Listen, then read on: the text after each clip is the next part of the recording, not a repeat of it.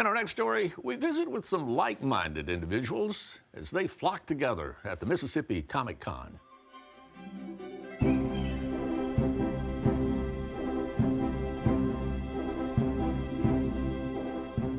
We are putting on Mississippi Comic Con this weekend in Jackson.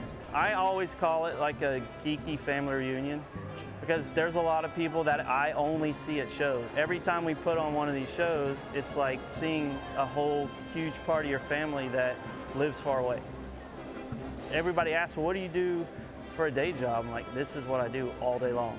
I just put on Comic Con, so that's all I do. I travel a lot, I'm away from my family a lot, so it's not all, you know, fun and games, but I get to see families coming in and enjoying the hard work I put into it, and our volunteers and our staff and you know, everybody that helps us make this happen. This is why we do it, you know. You know, the old saying is like, find something you love and you'll never work a day in your life. I've done it. 2014, that was our very first Comic-Con. It was 2014. We had about 1,500 people. Now we're 4 years in, and last year we had over 8,000. This year we have 22 guests from television, movies, comic books, cosplayers. That's our guest list for this weekend, and it ranges from Jeremy Bullock from Star Wars to Walter Jones, who was the original Power Ranger.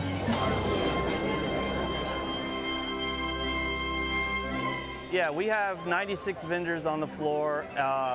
24 of them, I think, are artists, and the rest is vendors selling anything from t-shirts to cosplay stuff, comic books, of course, toys. I mean, pretty much anything you could think of, it's here.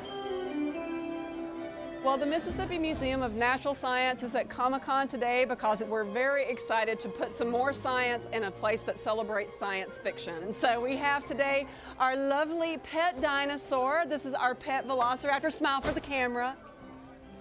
And we're both really happy to be here. She's meeting people and she's a great photo op. We do a lot of outreach. We work with 100,000 school children over the course of the year across the state. We have teacher workshops that we do.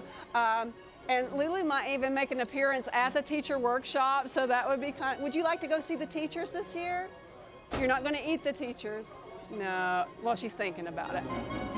I'm Sam Clark, one of the vendors here at Mississippi Comic Con, ceramic artist.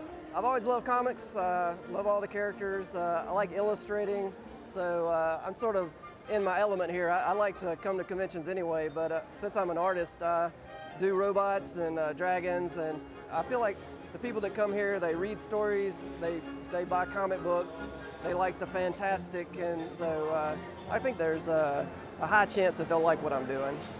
Being nerdy and geeky is more mainstream now. I mean, it's still not completely, but I mean, some of the highest rated shows on television are based on comic books because to a lot of people, superhero movies are just action movies with people in costumes.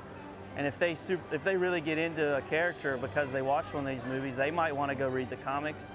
They might want to research, you know, the history of those characters, and they might get into it because we hope stuff like this, our shows, help the local comic book shops, and hope they help like libraries, because now a lot of libraries carry graphic novels to get kids to read, because that might be the only time a kid reads is to read a comic book. My daughters love it. It's something we do together. We're both into sci-fi. They like Harry Potter. I enjoy not traveling far for my sci-fi experience, so this is important for me. So going to Atlanta, finding a Comic-Con in Atlanta or San Diego is just out of the question. So I enjoy it when there's local events like this, and it's important for me to come and like support that. The furthest guest we've had is from North Carolina. Last year, a group came from North Carolina to see Ernie Hudson. I ask usually on our website or our Facebook, you know, who's here from the furthest away? And they were like, oh, I'm flying from North Carolina. I was like, man, that's crazy. Because we used to just get, you know, it was Mississippi or some Louisiana. Now it's starting to spread even further. I came to Mississippi because I heard the show was going to be amazing, and so far, it seems to be true. My first comic book was given to me by my uncle. It was a Wonder Woman comic, and then it just kind of grew from there. Going through high school, I collected trading card games and statues and stuff. and they said, I don't know why you're doing that. That's never going to be worth anything. It's never going to amount to anything. And I just had my 10-year class reunion. They're like, what are you doing? And I said, all those things that you guys said that I wouldn't be doing. I said, that's what I do for a job now. It's not a stigma anymore to be into comics or into whatever you're into. Things that, you know, I used to get picked on as a kid. Now there's groups at schools for it, or there's, you know, people that meet all over, and there's always been that, but now it just seems like people that maybe have always liked it but were afraid to tell people, now they're into it and just don't care who knows, because everybody thinks it's cool. I think that's why people come, because they're around people that aren't going to judge them. They're not going to make fun of them for wearing, you know, whatever outfit they're wearing. They're genuinely excited that there's other people just like them. So, I mean, you can't really, that's a cool feeling. Basically, the heart of these shows is come have fun, meet other people that like the stuff you like, and maybe you'll go home with new friends.